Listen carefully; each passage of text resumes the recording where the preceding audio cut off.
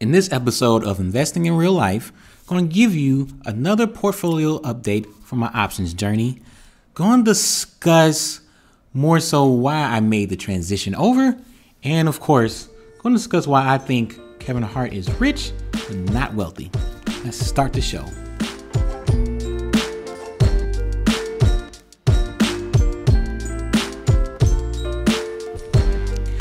What is up, everybody? How's it going on another Sunday evening?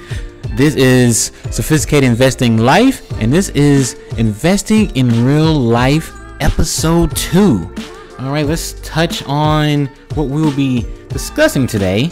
We're, of course, going to start off looking at my options trading portfolio. 2 weeks in. How are things looking? What am I looking for next? We're also going to touch a little bit, just quickly, on why I prefer option selling. I actually made a recent video. You can check it out in the card. Just a basic explanation of what options are, and towards the end, I talk about why I like selling options versus buying them. So just going to give more color there. Touch on some market news. Going to shout out another finance YouTuber, and then we're going to come here and go to our feature: why Kevin Hart is rich but not wealthy.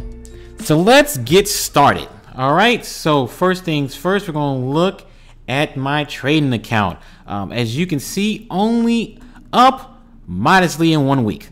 Not that much, right? Not that much at all. And for the most part, it's due to me not really closing out any trades. A lot of the trades that I had open before this past week are still open. I ended up only closing one trade, and that was an Apple trade, which did pretty well. I got, in numbers, it was only like $25, but there's a lot more to that. So I can talk more about my strategy later on. You'll learn more as we go. But overall, I still have 3 trades, well now 4, 3 trades open. 2 are connected to Broadcom, right? And with Broadcom in particular, I'm just hoping for the best, right? That's all I can really say. I'm hoping for the best. Let me look them up right now. With Broadcom, they're still in between the ranges I need them to be in between. So that is specifically, I want to say, between 280 and 340. So if we look at, yes, 340 call, and I sold a 280 put. So yes, they are still in the ranges I need them to be. Well, yes, they're still in the range I need them to be in. And actually, the 280 number might actually turn positive soon. Well, it's already turning positive, but it might become even more positive. Same thing with the call, right? So if you all remember from last week, I was in some trouble. I was in some trouble big time with both of these positions, right? I was in trouble big time. But now it's starting to look like they may become positive, so I might be closing out of these trades fairly soon. Also, I also might be closing out Boeing very soon. But I also made a mistake. I put on the Alibaba trade, right? So Alibaba seemed like a pretty good idea. It's an idea that has plenty of liquidity. It's one of those stocks that I love tracking and love doing trades in, because it's high liquidity and you receive a lot of premium up front for trading a stock like Alibaba, because of it just naturally has a higher volatility. The issue is earnings announcements. Earnings announcements, they are a bugaboo, right? They are definitely a bugaboo because option pricing acts weird. They tend to act a little weird around earnings announcements. Speaking of options pricing, I definitely have a video coming up in the next coming days, probably towards the end of this week, touching more on that. But this is the big issue here. The big issue is right here, next earnings day. All right, it is January 29th. So coming up maybe the next 10 days, right? That's not good, because I don't want to play the earnings game. That's not what I'm into. There's a strategy designed to play the earnings game, but it's not mine. So I usually try to avoid stocks that have earnings coming up relatively soon, maybe within the 2 to 3 weeks, which I'm putting on the trade, right? So with Alibaba in particular, as soon, and I mean as soon as this, and it's already starting to turn a little positive if you look here, right? So I received $6 and net zero right here. So if this holds up when the market opens on Tuesday, best believe I'm closing out this position because it was a mistake. I shouldn't have opened it in the first place, right? So close out, get out of it, and move forward, right? So that's the idea. And even though I had a slow week this past week, something tells me this next week's going to be pretty active. Now, what am I looking forward to? First, as you all probably already saw, NVIDIA. NVIDIA is one of my favorite stocks of all time. If you were keeping up with me when I was doing stock videos, like pitching stocks, I did maybe three videos just on NVIDIA. I love the company. I love what it stands for. I love what it's doing, right? And now I found out last year, I also love the options too. It's another one of these stocks, very volatile, gets a lot of attention. But hey, it all works out. It's all pretty good, and you get paid for that attention. And things are never as bad as it seems, right? So as I set this up right now, so I am currently, as soon as I close out the Alibaba position, this is probably the first position I'm putting on, right? And I'm going to specifically put on around a 0.1 absolute delta, and that is around $215, and collect $160. Probably make it a spread, 215, 205. So make it a 10-point spread. Collect, about $70 or so in premium. To be honest, I'm even thinking about making a wider spread to collect even more at 200. That's something I'm starting to get more into. The more and more I trade, the more and more I like wider spreads because you collect more money up front. And like I mentioned in my last video, I like to take profits quick. So I don't mind having chunkier positions because I know I'm going to take the profits as fast as possible, right? So perfectly fine with that happening with NVIDIA. And again, I will still be keeping my eyes on Walmart. Walmart is an interesting position that I'm really interested in, very interested in. And I am still waiting for the stock to bounce back. To me, it's a perfect story. The stock dips a little bit, lower end of trading range. Then it starts to recover. When it starts to recover, the likelihood of the stock falling once again, let alone falling through the floor of whatever put option I'm selling, whatever the strike price, very slim, right? Very slim. So, but I got to collect some premium along the way. And Walmart is seen as a relatively safe stock. So the only option I really have here is the 110. But the problem with the 110 is the probability is not there where I want it to be. I want the delta to be closer, absolute delta to be closer to 0.15. More like an 85% chance of me winning, 15% chance of me losing. For that to happen, Walmart needs to go up to 117, 118. That's all it needs to do. Just a few dollars going up. And once that happens, I am on it, right? I am definitely on it. That's what I'm aimed for. And touching right quick, one more time on why I prefer option selling over buying. I'm going to just touch on it in just one chart, right? It's one chart. And if you are into, oh, that's not good. That's not, let's, I thought I took this out. Okay. If you are into options in general, you have probably seen this chart before. This is how options values change over time as they get closer to expiration date. They naturally decline, right? They naturally decrease, right? So if they're naturally decreasing, you're essentially making money like short sellers in the market make money, right?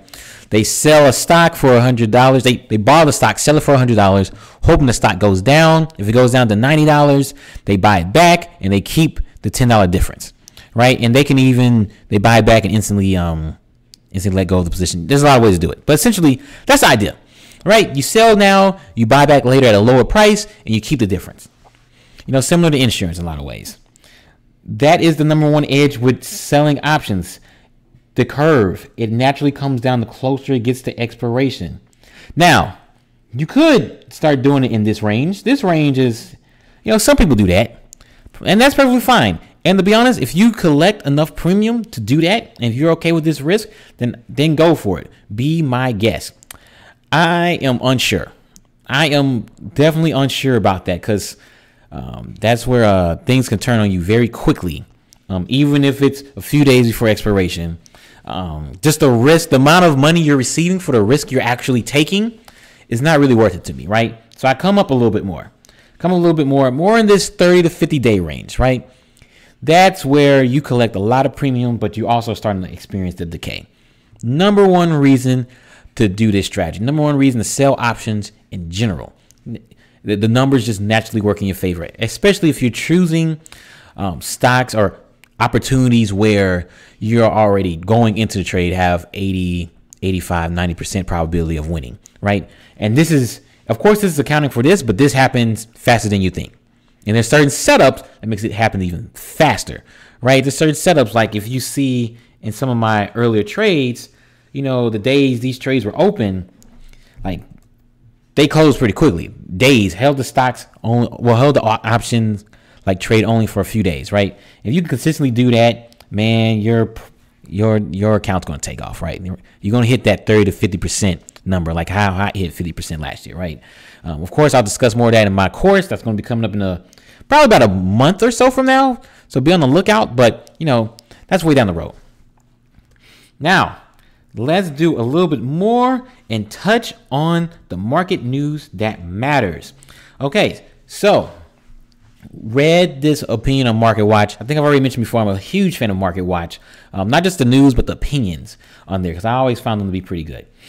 Found this opinion why, you know, what we can learn from what 20 years ago, i.e. the tech bubble, which was a ridiculous time. Sometimes I get the comparison, but sometimes I'm like, look, this is not the late 90s where literally you could create any company, put .com on it, go public, and your stock will go through the roof. Like, that's not happening, right? That is not happening this time around. But will I be honest and mention that, you know, things are a little heated? Yeah. Relative to history. Now they have like this chart here that kind of compares like, hey, you know, if you look at valuations, you know, look at different measures, it's not as bad as, in some ways, it's not nearly as bad, like not even close as a tech bubble, but valuations are elevated higher than on average. You look at the long-term average of the stock market, right? And I get that, definitely get that, but I also always make the argument that the dynamics are different. First off, you have just in general, the stock market, the companies, the public companies, they're just better companies. Hands down, they're better companies. They're more capital efficient, like capital intensity is not as high. They have higher profit margins. They generate more cash. They're more dominant in their markets. So just like the world has become a world of haves and have-nots, so has the markets, you know, so has many industries, right? So that's what's happening there. So that's number one. And number two, the dynamics of actual market participants are different, right? So ever since the 80s, once bond yields, well, not even corporates, but government bond yields start slowly declining, and institutional investors start looking for places to get, you know, actually have some decent returns, they turn to the stock market. They start turning to the stock market, and lo and behold, a lot of money is getting pumped in. And speaking of money getting pumped into the stock market, this is another thing that's hidden under the covers that people don't really talk about. It's the Federal Reserve and how essentially ever since quantitative easing happened after the global financial crisis, 2008 carried over to 2009, the Federal Reserve has essentially been putting money into the financial markets. They've been throwing in billions and sometimes trillions of dollars into the market. Now, what does that mean? That means that there's a lot of support. There's just a lot of money flowing in, and in a way, it is pushing up valuations, pushing up the stock market, just helping everything out. You put money into to a smaller market on the bond side, that depresses yields, and when yields depress, all that money needs to go somewhere to take risk, right? So they're going to go to the stock market, or it might go to private equity, or it might go to venture capital, or it might go into more distressed debt. You know, go all these other places where they're trying to get yield, right? So this woman in particular, Danielle DiMartino Booth, she mentioned like, hey, look, they're not saying it, but this is essentially another way to do quantitative easing. Another way to just throw money at the stock market, and now this is why numbers are unreasonable, valuations are unreasonable. Now, I don't believe that. I believe everything is justified, like I mentioned before, but it is something to keep in mind, right? The Federal Reserve is a hidden player in everything here. Definitely is. So you need to watch out for that. So and it played out, right? So it played out in 2018. In 2018, before the stock market fell 20%, right, from October to December, Christmas Eve. months beforehand, the Federal Reserve started raising interest rates, right? They start raising interest rates. And then, of course, months afterwards, we saw what happened, right? And as soon as the Federal Reserve said, all right, we're going to stop raising interest rates, we're going to think about cutting rates, the market quickly turned around right at the beginning of 2019. So that is the dynamic we're looking at here. You have to pay close attention to that, right? Got to pay close attention to that, because that is the dynamics being driven here. As soon as you start reading that the Federal Reserve is starting to increase interest rates once again, or they're stopping what they're doing now, stop adding money to their balance sheet, be wary, because the market is kind of living off of that right now. I'll admit that much. The market is living a little bit off that. But at the same time, I still feel like valuations are justified. Once they get to non-justifiable levels, you should get in cash, or, just get in the trading options, just selling options. You can still make money in a bear market. I think I've talked about that before. That's what Warren Buffett did in particular. So you can be like him and just learn how to sell options in a bear market. If you want to learn more about some of what he was doing, and his 3 secrets, I got 3 secrets that the media just does not talk about. Make sure to download my free PDF guide discussing those 3 secrets and how you can use those 3 secrets to take your investment game to the next level. Create a 6-7 figure account in no time. Like, I'm not saying it's a breeze, but you can see the light at the end of the tunnel. I'll say that. So let's go ahead and get into this YouTube shout out. All right, and we will be shouting out the guy's name is, if his name pops up, I know it's Daniel something. All right. His name is, come on now. All right. Sorry for the little technical difficulties there. His name is Daniel Prunk. Really interesting YouTuber. And to be honest, he focuses really on one stock. He focuses on Aurora, right? That is the cannabis stock. That's one of the top 2 cannabis stocks. The other one being Canopy Growth.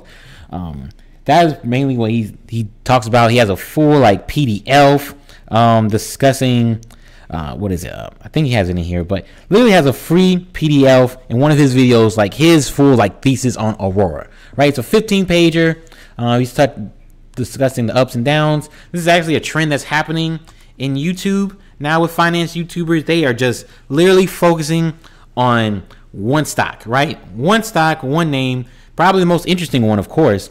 Like, I've seen this happen with Tesla for a couple of finance YouTubers, and I'll touch on them a little bit more. But yeah, that's all they're doing. All they're doing is just focusing on one company and giving it their all, right? So here's some of his other videos. Definitely check him out. I think his information is pretty good. Definitely goes more in depth, and I'm starting to get a trend that's probably where to go.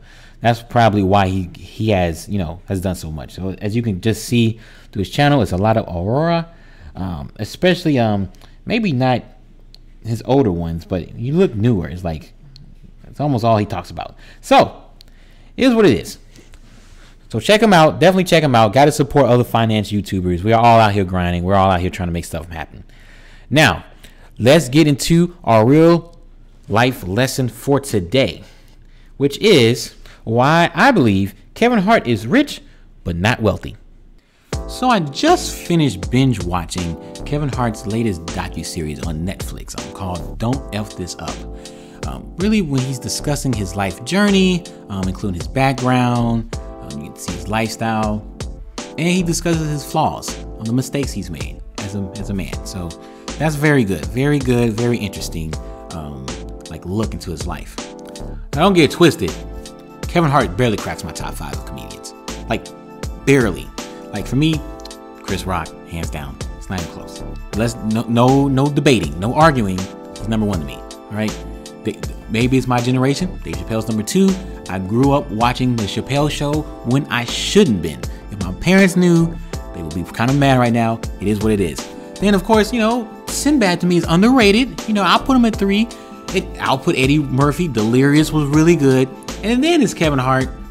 But you can make a case for Richard Pryor over him. And you can make a case, if no Richard Pryor, there's no Kevin Hart. So, as you can hear, he barely is making my top 5, maybe top 6. But I will give him credit. I will give him the credit that he has the drive the business savvy and the vision that no other comedians ever had. He's taking it to another level, and not consistently with the content, right? So first, it's him building his own production company, Heartbeat Productions, right? That is it's more than just I have a team and they look out for me. No, he's setting them up with credits across different films, different things that they're doing, and that is next level, right? That's making things official and trying to actually build something beyond yourself, right? And also, one thing that's really interesting about him is all the movies he's in, right? He's like consistently on the grind. He's consistently moving. Watching that docuseries, you can really tell like he is not comfortable staying in one spot. Like he has to be moving towards something. He needs a goal to move towards. And I get that. I understand that. Even when I was watching it, I was like, man, I think I work hard, but I can work harder. I mean, I can really work harder. If he can do that, I should be able to do more. So it is kind of inspiring to see that, from somebody who quote unquote has so much success. Keep pushing that hard, keep working that hard. Like that's definitely like an inspirational story to me. But of course, there's some other things in there. The lifestyle, the house, the cars, the private jets, which are signs of wealth. But Kevin Hart also mentioned something that made me think otherwise, right? And I mean, part of that drive is, his background, that natural passion for comedy. And he saw how hard his mom worked, right? He saw how hard his mom worked. He was like, I can work hard. I can make this happen. He saw the sacrifices she made for him, and he is forever grateful. That's a good drive. And he's also doing something in like something he's really passionate about. He feels like it's his purpose in life. That's great. Those are good things to be driven by. But he has this fear that he can lose it all tomorrow, right? He has this fear that it can all go away tomorrow. All the money, all the cars and fame can go away tomorrow. And that almost happened, by the way. That almost happened. I mean, if the LGBTQ thing actually really blew up, it could have ruined everything. But it didn't. But when I also hear that statement, I think of other thoughts, like how much money does he have in the bank? Does he own dividend stocks? Does he have any rental properties? How much money does he personally get from YouTube? How much is the Heartbeat production business built not on his image, right? All these things that are like be more passive income streams that will leave you to not worry about money, because it's clear Kevin Hart is not just worried about building up like a legacy. He's worried about money. He's worried about a lifestyle, right? So maybe that's part of it, but it's also like if you set up your life, if you set up certain things, certain investments, well, the money will just come to you with maybe little time or even no time at all dedicated to it. That shouldn't be a concern. It shouldn't be a concern at all. You shouldn't be thinking those type of things. But if you never set that up, then it's not going to happen. And I just gave him credit for Heartbeat Productions, but at the same time, he can never sell Heartbeat Productions. Why? Because it's based off his image, and a company's only worth how much you can sell it for, right? And he can't walk away from it. He can't walk away from it. It's built too much on his image, right? So maybe he's making moves towards that. Maybe he does have, a dividend portfolio or rental income coming in, where maybe I'm misreading that he's worried about that. But from what I can see, like, no, that's a big driver. Like, he wants to be a billionaire because of the status, but he also wants to be a billionaire because he probably thinks at that number he doesn't have to worry about money anymore. But it will always be there. If you don't set things up, that concern will always be there that you do not have enough. So for yourself, the lesson out of this is start setting those things up. Start making investments in things that can pay you. Let your money work for you, right? It's the whole, Robert Kiyosaki, Rich Dad, Poor Dad thing, right? So, I mean, it's great advice. It's a great starting point, right? So if you build up a business, try to build up a business with systems in place where you don't have to be there, or invest in dividend stocks.